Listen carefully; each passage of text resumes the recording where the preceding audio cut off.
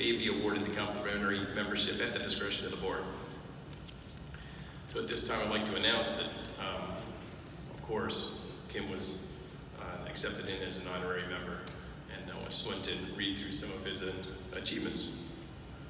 So it's quite amazing the amount he's accomplished. He really joined us in fall of '04 at Western AAMA. February '05, joined the National along with his wife Janet by his side.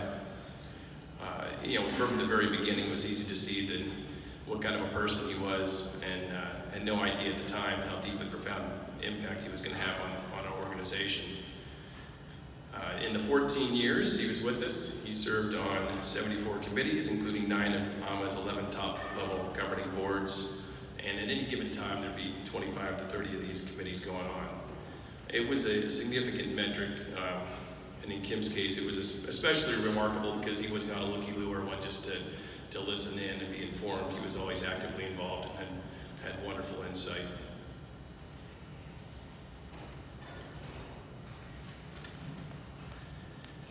So, then of course, he got drawn into the leadership positions and the president of the Western Board, and then on our board of directors, and ultimately our chairman from 13 to 14, and a great mentor to many of us. So I want to do something a little different. Of course, we're going to join in and recognize, but Kim really, thousands of times he called to vote, so I thought we'd do something fun and just, he's already been accepted as an honorary member, but how about we stand up and all in favor, we'll do a total member vote here.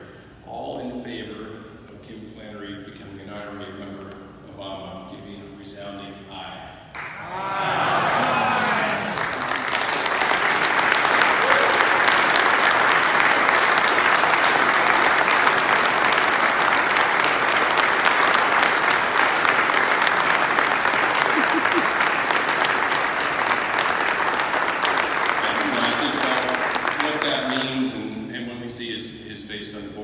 Just really to think about just how classy of a guy he was and his general approach toward getting things done the right way, and so we'll always look at Kim and think about what would have Kim done and how would he have handled this situation. So thanks for the time we had together.